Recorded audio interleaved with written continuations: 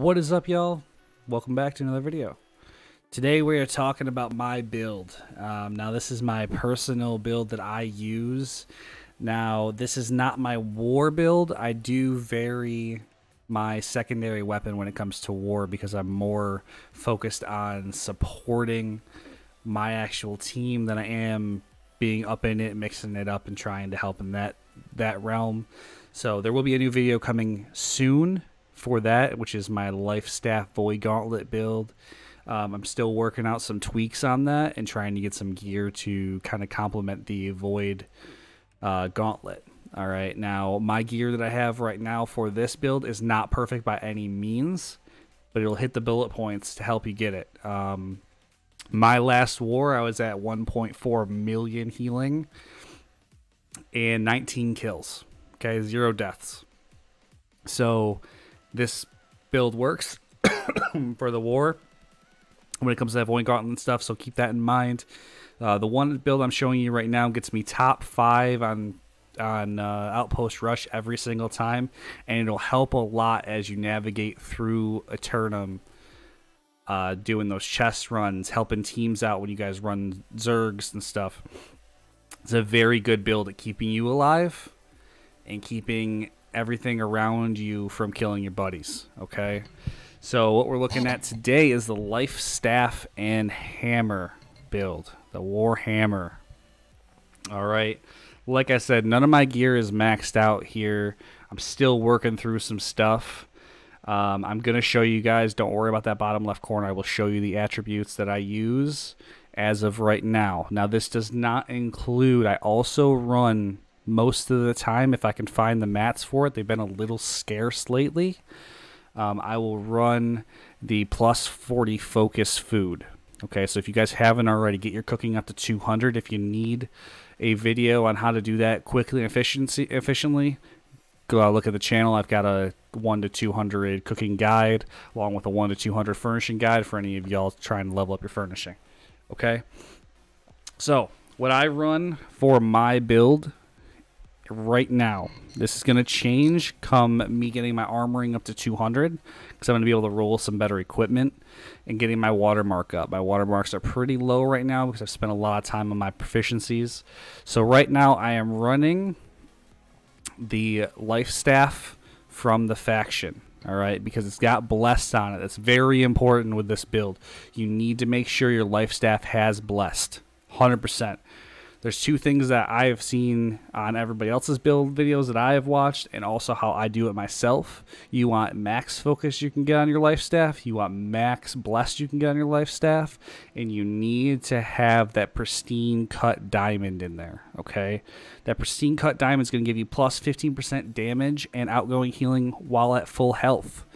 That's very important. You're at full health quite a bit of the time. Now, the caveat there is if you are using your hammer too frequently with this build, you will not be at full health all the time. All right. But if you stand in your heal circle and kind of do what I talk about for the build, I'll give you kind of some PvP tips and tricks at the end of the video. You'll be able to stay pretty close to full health the whole time and learn how to maneuver the battlefield just a little bit better. It's all about position awareness and knowing how your team's doing compared to the others. If you start losing a few people, make sure you guys back off. Don't use that hammer other than for CCs, and then get right back out. You want to be in that back line if you can after your CCs go out with your hammer, all right? So very, very important to make sure you have blessed the diamond and focus on your item.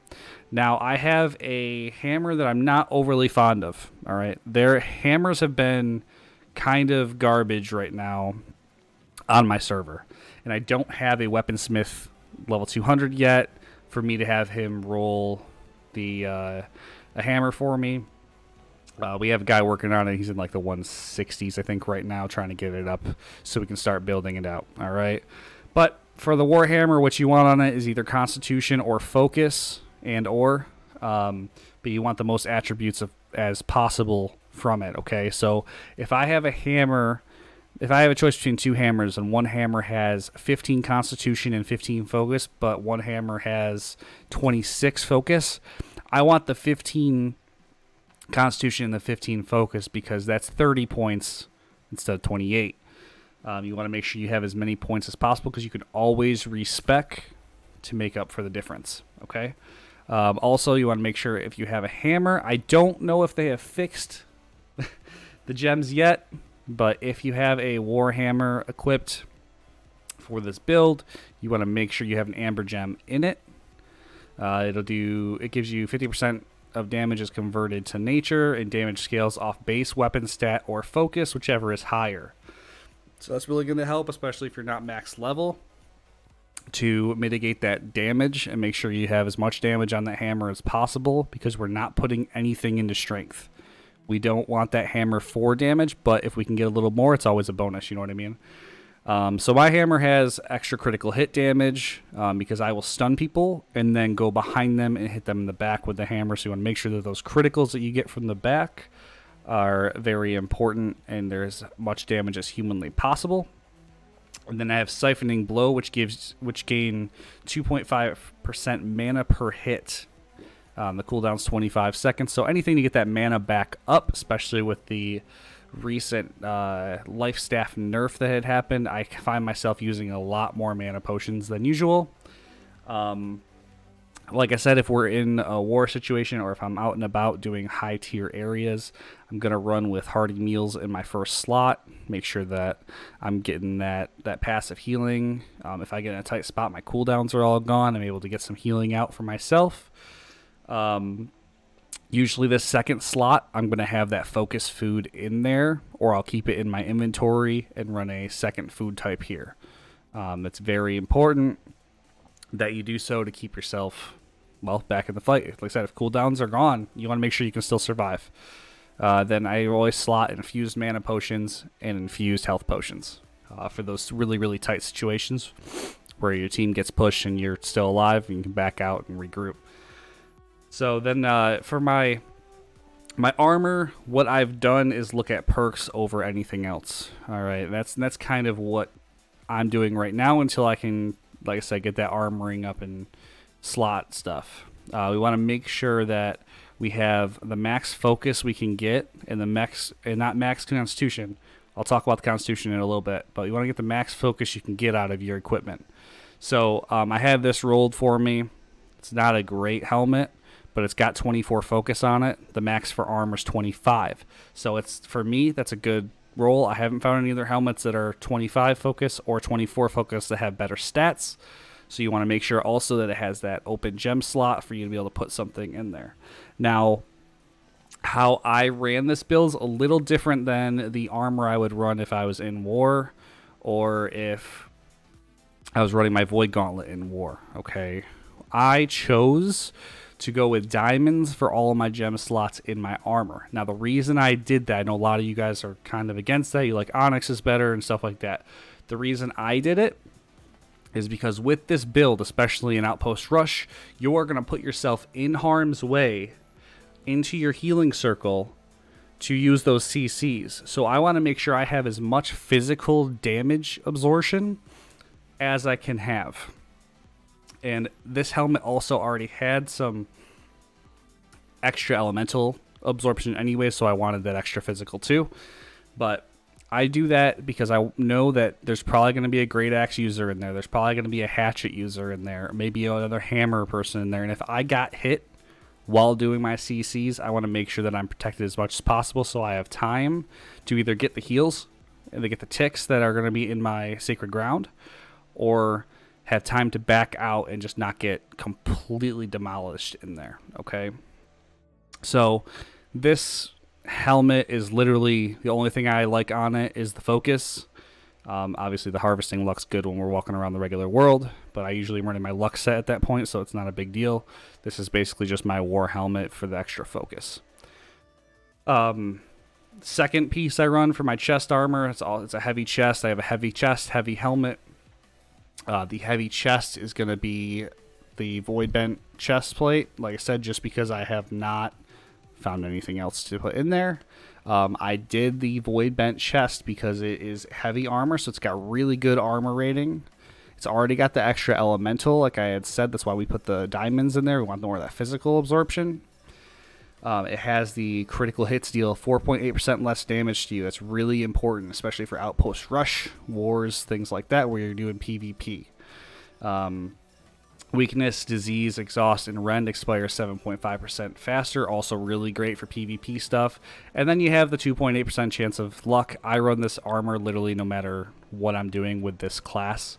It's my luck armor. It's my regular armor. So I love having the luck on there, especially as a furniture person who runs a lot of chest runs. Okay? But we want to make sure we had that max attribute in all of our pieces. So 25 Constitution is the max attribute. Now, the caveat to that, and I'm going to mention this again when we get to our stats. My stats are not perfect for what I want right now, but the goal with this build is to get as much focus as we can and keep 100 Constitution in. Okay, so for me, this was perfectly fine. That's 25 of my Constitution already accounted for on my piece of armor, so I can respec that 25 into focus. Okay. Piece number 3 we have is going to be this 580 gloves. It's a medium glove. It's got 14 focus and 9 constitution, so 23 total points. Like I said, not to the max of where we want it to be, but it's 23 points out of the 25, so it's still a good, and they're both put into what we want them to put into. Okay. I put another pristine cut diamond in there to get that physical damage up.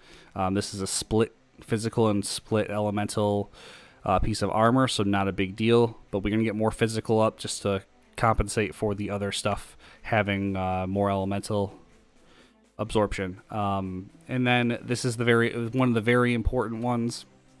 We have Mending Protection on this glove, which increases healing power by 36% for 5 seconds if Aura Protection heals an ally with less than 50% health. A lot of this build leans on getting your allies up, especially if they have lower than 50% health. We want to make sure that we're getting out as much as much healing as we can, along with those CCs. So we'll get the healing up, and they'll take less damage. That's the whole point behind this build. And then we go in for our pants. I have light legs. Now, we are at 21.8 out of the 23 we can have. This is not maxed out, okay? We have 2 light pieces here. We want 1 light piece and 1 medium, but as of right now, this is what I have with the market we have and the fact that I don't have any crafters. So I'm working on another set. There will be an updated video when I get a actual, like, best in slot kind of armor and weapons after the merges, and I'm able to have more of a market to sift through to figure out all the best pieces, okay? So we have the light pants right here. They're split between elemental and physical. Again, not a big deal. But it has, again, 23 attribute points. Those go into Constitution. So I'm thinking in my head right now that I already have a decent amount of Constitution going in. So all those points can be respec right into focus.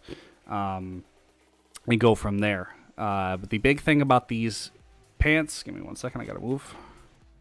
Big thing about these pants is the ability. All right, we have Leeching Path of Destiny, which will heal for 27% of the damage dealt from Path of Destiny. We use Path of Destiny on the hammer. So when you hit that hammer ability, especially in Outpost Rush, or if you have a big mob of enemies coming at you in Shattered Mountain and you're starting to get low on health, but you're healing your friends at the same time, this leeching from Path of Destiny, it has gotten me out of tight spots so many times, especially before the Void Gauntlet, where I used to run this in wars. I put down that Path of Destiny, and I'd heal myself for almost a quarter of my health, if not more, depending on how many people were in front of me. It's a very, very important skill to have on there if you're going to run this hammer build. So, keep that in mind. We'll move on to the next piece. The last piece, and this is one that I am not very happy with. It has what we needed to have for skills. It's literally the only piece on the market that had this skill. And I'm actually going to probably build myself some new footwear to take over for this in the next few days. We have a 13 focus, 8 Intelligence, like I said, that's not what I wanted. It's only 21 points, not even to the 25. And it's intelligence, which is just a waste on this build. There's no reason to have intelligence on it, but you know, it is what it is. It still had a slot and it had the ability. So we put the pristine diamond in it. And then this is a very important ability, okay? This is why I took the hit that I did on this piece. We want to make sure we have that fortifying sacred ground perk on one piece of our equipment. Or I think it's just the equipment. I don't think it comes on a weapon. Allies healed by sacred ground gain fortify, increasing damage absorption by 8.5% for 5 seconds. Very important. Fortify is a big thing on this build, because you want to not only heal your allies for more, you want to reduce the amount of damage taken. You are a utility player. That is the whole purpose behind this build, is to help your buddies out. That way they can be DPS maniacs. They can be the heroes, and you can just be in the back holding their hand and be like, Daddy's got you, no worries. I have helped so many people out through dungeons, soloed bosses in dungeons, just trying to help people out and getting through it. It's a very fun build if you are that person who just likes to be the person keeping everybody alive and helping out. All right. If you're looking for a DPS build, you're not going to want to be this build. All right. So after that, I have not gotten an amulet that I'm really super happy about, but this is the best one right now. We have 20 Constitution in there, which is a good amount of attribute points from a necklace. Obviously not maxed, but it is a good amount. You get 6% void damage absorption, which is okay. There's more people running void gauntlets now, so PvP, that's a little better. Lightning protection is literally just, it was on there, it is what it is. And then you have the luck. At least I run a lot of chests, so for me, it's important. I was more here for the amount of Constitution it had. That was about it. All right, we're still looking at the amulet stuff. Now, this is one of the best in slot rings that I've seen for a healer build, because you want to make sure that you have that sacred perk on your ring. All right, it's plus 7.4% outgoing healing, which is going to help that healing number even more. And then also has 8.7% max mana. Okay. And then you also have the Spectral Ward, which is going to be 1.9% elemental and 0.63% physical damage absorption. That's going to help out a lot. And that is part of kind of what we're doing with this build, and why I went diamonds also is because I have more elemental absorption in the ring. This Silverleaf ring is dropped by the level 66 Tendril over in the pools in Reekwater, okay? Farm that boss, grab this ring, and that's how you're going to be able to get this one. It is a named ring, so it'll drop there. And then shout out to my boy Crispy Tater, made me this awesome ring. It's really good for the PvE aspect, and it's got good focus. So we got 20 focus out of this ring. I get the generate 10% less threat when we're out and about. My luck gear for this set has a couple of carnelians in it also, so I generate a lot less threat than my group around me, because when you're healing a lot, you're going to generate a lot of threat. There can be times where you have a few carnelians in and people still aggro onto you when it comes to PvE content, so you want to make sure you have as little threat as possible. And it's got the 2.3% chance of rare items. Great piece of earring. Like I said, we're still min-maxing this gear. I'm still messing around with it. I need a better market, honestly, to get this rolling, and a little better of a skill when it comes to crafting. All right, so that's the gear for this build. Like I said, not perfect, but big emphasis on healing output, and a big emphasis on the different perks to help keep your people alive, give you fortify, and things like that. Now, we're going to go into our attributes right now. This is not maxed out perfectly. I had to respec a few times, been changing up some stuff. So what you want is max number of focus and 100 constitution. So these extra 12 points really should be here. So this should be 317 focus and 100 constitution. It'll keep you alive more frequently, and it'll give you more healing and damage with your life staff. Okay, so I'm not going to stick on that for too long, but just so you guys know, 100 Constitution. Like I said, it'll keep you alive, and where you're going to get that increased max health by 10% of your physical armor, and also the minus 10% reduction of durability loss for tools. And then the biggest thing is all health consumables plus 20% stronger. Obviously, logging speed doesn't matter for most people. I like it because I hit a lot of trees. But those two perks are going to be great. The increased health is amazing for this build. I rarely ever die. Like, not to like boost my own skills up. Like, this build is just made to not let you die. It takes a lot of mobs in PvE to kill me, and a lot of big boys in PvP where I can't get away and my team dies. Usually if 1 or 2 are alive, we will run through people. All right, so we're going to start with the life staff really quick. A lot of this is pretty similar to the meta life staff builds, but I do not use Light's Embrace. I hate Light's Embrace. I don't enjoy using it, so I don't use it.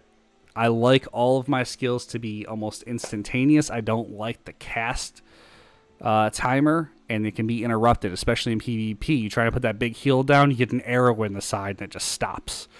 That's not a problem with the Aura Protection that I use. Plus, you're going to get Fortify, which is amazing. So, start at the top of the tree when you guys first unlock this. You want to get Aura Protection, but then you also want to go over to this side and start getting the Sacred Ground. Those are your first 2 abilities, and then get the beacon later. So we'll start on the left side of this tree. It's basically here for Sacred Ground and the final perk. So you're going to grab Life Staffs, Heavy and Light Attacks no longer consume mana. That's really important. You're going to go through mana quite frequently, especially if you have a cooldown reducer like I do on my Life Staff. To get those cooldowns down, you're going to use a lot of mana. You're going to use a lot of pots. So you don't want those heavy and light attacks to cause any more mana too. Now, this is where some people may differ from me, but I picked both of these perks up. Heavy attacks now remove 1 debuff while passing through an ally. It's going to be very important with the new PTR updates that are coming, where people can get debuffs that are going to reduce the amount of healing to them. That way, if they get hit with, I can't remember what the name of it actually is. It's some sort of like a disease where 40% less healing to your ally happens. So you want to make sure you take that debuff off as quick as possible. This build is big on heavy attacks. Okay, you're gonna want to just heavy attack everything unless you have an ally who needs heals and has no debuffs on them and is really in the thick of it, and you need to put as much healing on them as possible. That's why we got this next perk, which is going to be light attacks. Now heal for 16% weapon damage when passing through an ally. So that allows you not only to hit the person that's hitting them, but heal them as it goes through. So you want to line yourself up with their back all the time. Make sure that you're just behind them, shooting those light attacks through them. If there's no debuffs going around you, you want to put out some extra damage. And like I said, your buddy really needs help with his health. It's very important we do that, okay?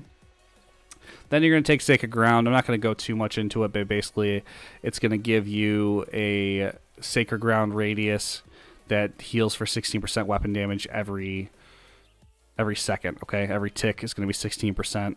It costs 15 mana. Then you're going to grab the Regenerate Stamina and Mana Faster while in Sacred Ground. So that's part of this build too. You are going to stand your Sacred Ground probably more than out of it. This build is meant for you to be in there. I completely forgot. We do run medium armor on this build. I do apologize. Let me just do that real quick. I'm sorry that I did not talk about that. We use medium armor because with medium armor, you're going to get a little bit better of a dodge than heavy. You're going to deal 10% bonus damage and 15% bonus healing. And crowd control debuffs are going to apply for 10% longer, which is going to be your hammer, okay? So we want that bonus healing and we want that hammer. Bonus damage is nice too, but not really the main part of this build. Sorry about that. So let's go back into the life staff. Then we're going to pick up, while allies are in Sacred Ground, they're healed for 50% more from all healing. So that be all the heals that you put out, because you're going to be stacking heals while they're in the Sacred Ground. And then if they use any pots or are running food, things like that, they're going to get more healing as that happens. Then we're going to pick up this perk here, which is Desperate Speed. When you heal an ally below 50%, health, life, staff, ability cooldowns are reduced by 10%. Can only be triggered once every 5 seconds. That's going to help your cooldowns drastically, especially in war and OPR situations where you run up on a team who is attacking your people and everybody's low, and you just throw that Sacred Ground down, start healing them below that 50%, you just watch that cooldown just disappear. Okay? We're going to put when hit in battle, activate a healing aura for you and your nearby friends in a 4-meter radius. The aura heals for 8% weapon damage every second for 6 seconds. Okay? That is a good one to have. Not the most important out of everything. So if you guys want to adjust for when you hit a light attack, reduce the cooldowns, you can do that too. If you want to switch those out, that'd be the one that I would take out of here. But you are also going to be in there with that hammer. So if you get hit while you're using the hammer, that aura comes out. You got a couple buddies near you. You and them are going to get healed by that aura, which is going to be great. Sacred Protection will hold the life staff, increase the amount of incoming healing to all friendlies in your group by 5%. So while you have your life staff out, when you're in that back line healing people, then they're going to get 5% more, which is going to be great. When you hit a heavy attack, gain a stacking 10% bonus to healing effectiveness for 10 seconds. Max stacks 3. So if you get 3 attacks that are going to land, you're going to get 30% bonus healing. That is important, okay? This is why we do mainly heavy attacks with this build, because you're going to get that extra percentage. Like I said, the only time I don't do that is if I have one buddy who's with me and they need that extra healing from the light attacks, and I have cooldowns going for my Sacred Ground. And then the reason we put 10 in the side, and the reason why we have all these extra perks here and we didn't take any from this build, is because you need that 10 to get the Divine Blessing. When you heal an ally below 50% health, they are healed for 30% more. So if you think about it, if they're below 50% health and you have 3 heavy attacks hitting at the same time, you're healing them for 60% more healing than what you would have without these 2 perks. All right, very big thing. I respect my life staff a couple times, and this is the best way I've found it. Now I use the Orb of Protection.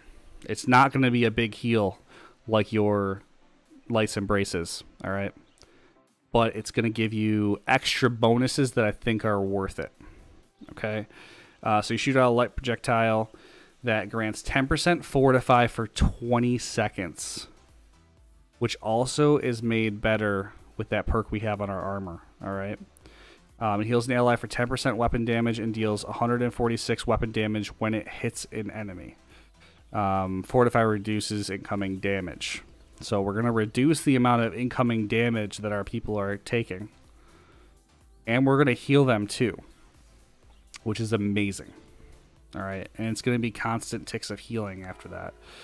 So if Orb Protection hits an ally, they gain recovery for 10 seconds. Recovery heals for 6% weapon damage every second for 10 seconds. All right, that's 60% weapon damage healed on that ally after 10 seconds. Then if you successfully heal an ally with the Orb Protection, you also gain Fortify 2 and Recovery.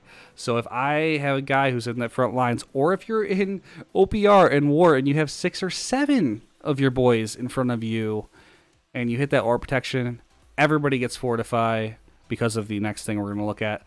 And then you also get Fortify and Recovery. All of you. All right, so they'll get 60% weapon damage heals and Fortify for 10 seconds, and then 20 seconds Fortify. That's amazing. And then this is a very important one you make sure you get, is when this projectile hits, it affects all allies within a 3-meter radius.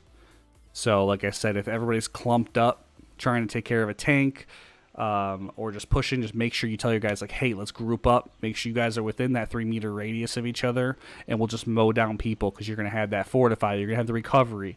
You're going to have Sacred Ground below you, healing you, which also gives you Fortify because of the pants. All that stacking on top of each other is going to make them nearly invincible. Like, it's a great stacking effect. Then we're going to get Beacon, which is shoot out a light projectile that deals 146% weapon damage to enemies, attaches to its target, and heals all nearby allies for 16% weapon damage for 10 seconds. 160% weapon damage total. Costs mana, and they did increase the cooldown on this, so it is not as effective as it used to be. But with our cooldown reductions on the rest of the stuff, it helps out a lot. Especially if you have a boss that you guys are fighting, or if there's a main tank that you guys are up in their face. You can put this beacon on them, do 146% weapon damage to them, and then heal everybody. And as that person moves around and more people are attacking them, it just stays on them. You don't have to worry about it being in a certain spot. It works out great, especially for people, especially for dungeons. If you're trying to kill Thorpe or the Dynasty final boss, you can just put it on them, and it'll heal who's around. Then you want the infused light, which is going to be Beacon's area effect is now 50% larger. Very important. There'll be even more healing, and they can back up and kind of maneuver while they're fighting. And then Beacon lasts 5% longer. Now, if you guys want to, I use the Protector Strength. If you have a buff, heal for 10%, because you're going to get that Fortify, which is a buff. So it'll heal for 10% more. I use this one, but some people do like the speed of light on the beacon. When the beacon heals a target, it also applies 20% haste for 3 seconds, allowing your people to kind of move around a little more frequently. If you have a DPS who's trying to get away from some people, you hit them with that beacon. They can actually move quicker and get out of there while they're getting healed. It is a pretty good utility, but I don't use it because, like I said, we're here for health. I'm going to be in there with them most of the time with the hammer, or I'll be in the back line, and just being able to heal them a lot more efficiently is better for me. All right, that's the life staff. Let's take a look at the Warhammer. Now, the Warhammer build I really like. It's a good use, and like I said, it's a utility. So we're looking at literally just CCs, and then the Path of Destiny for healing, along with the slow and stuff like that. So what you're going to want to take is gain in power on heavy attacks, increasing attack damage by 20% for 4 seconds. I do almost all heavy attacks with a hammer unless somebody is really low and I just need to tap them a couple times. You want to get exhaustive attacks. All Warhammer abilities apply exhaust, slowing targets stamina regeneration for 20% for 5 seconds. It does not stack, which is fine, but that'll make it so that they can't dodge roll out of you all the time, which is great. Hardened Steel adds grit to the Warhammer heavy attacks and gains 20% damage reduction while the heavy attack grit is active. Basically, grit gets you prevents you from being staggered by incoming attacks also, so it's going to help you a lot for your damage reduction. Like I said, we're going for heavy attacks with the hammer, so that's going to be great there. You're going to get quick recovery again for the heavy attacks. Heavy attacks that hit reduce cooldowns by 7%. So just go in there and hitting that heavy attack after you stun everybody, and letting your boys take it too. All right, so it moves us to our first actual ability, which is going to be Wrecking Ball. You strike the ground with your Warhammer, dealing 130% weapon damage and flattening your target. Okay, this will put them literally on the ground, which is great, especially if you have any spear guys that you're going to be playing with too, because they do extra damage to people that are knocked down with some perks. On a successful hit, gain Fortify, granting 20% damage resistance for 7 seconds, which is another stack of Fortify on top of what we already have on our life staff, which will allow you basically just to keep Fortify on you for basically ever. I mean, this thing just stacks Fortify. It's crazy. I love it. And then you definitely want the Breathing Room, which is all targets within a 1.5 meter of the target hit are also flattened, which is amazing. It's basically going to give you this whole area of just completely flattened out people that are on the ground. It helps a lot in Shattered Mountain with the different mobs. If you have to get away from a bunch of mobs too, you just flatten them down and you run away. It works really great. And then deal 35% extra damage for 1 second after taking damage. You're going to get hit. It's going to happen. So having the extra damage percentage will help. Not a necessity perk. If you find something else on this tree that you might like increased heavy attack damage by 15% against targets under 30% health, I would think about switching that up. You can do that. Increase armor penetration for all Warhammer light and heavy attacks. You could do that too. It's really, this point is kind of just whatever you want. Over here you can change up, or if you want to adjust for any of these. I'm not huge on these ones over on this tree, but because these are a lot of light attack stuff. So I personally would either do the Contemption or Power Through Pain. It's a good way of doing stuff. So on this side of the tree, you want to do Outnumbered, which is increased damage absorption by 10% if surrounded by 2 or more enemies within 3 meters. And you go in to do those CC attacks on OPR, or if you're out in the world, that's going to be a very crucial one. It's going to allow you to kind of stay in there a little longer and not get hurt as bad.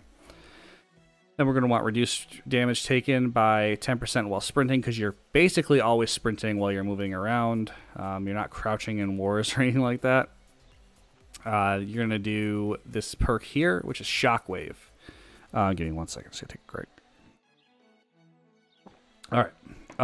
You're going to slam your Warhammer onto the ground, causing a 3-meter radius earthquake that deals 80% weapon damage, stuns to all impacted targets for 2 seconds. All right.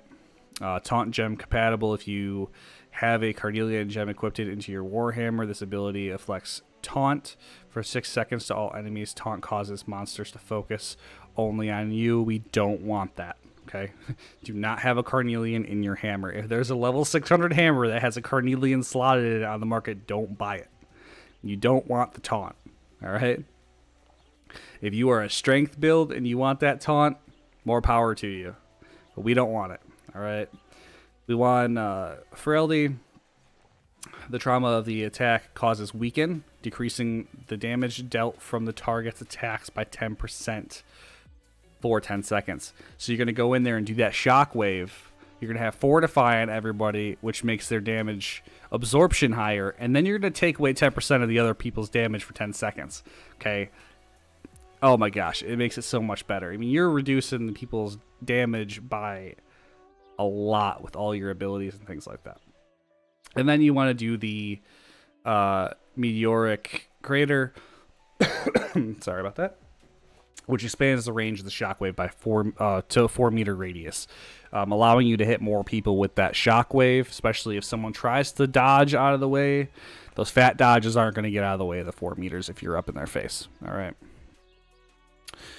We've already talked about the removed damage while sprinting. All right, so you're going to deal 15% increased damage against targets affected by Warhammer debuffs, which is amazing. All right, I always save my Path of Destiny for last because they're already going to have debuffs from these 2 abilities, allowing me to get an extra 15% damage from the Path of Destiny, which, if you remember, we have that perk on our, I believe, chest piece that gives us that healing power from Path of Destiny. So we're going to get 15% more healing from Path of Destiny because they're already under debuffs.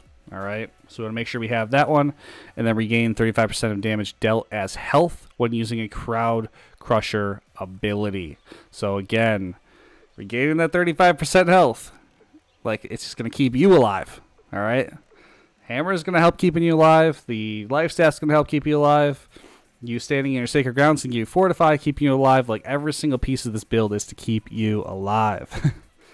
All right, then we're going to go for the Path of Destiny, which is a powerful ground strike that erupts a linear wave of energy in front of the player, dealing 10% weapon damage to all, or 110% weapon damage to all targets in its path.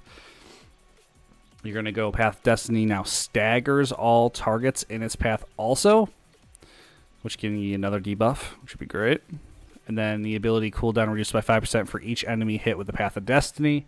If you do this right, your cooldown will be very low. It is a 22-second cooldown, so if you hit enough people, it reduces the cooldown quite a bit.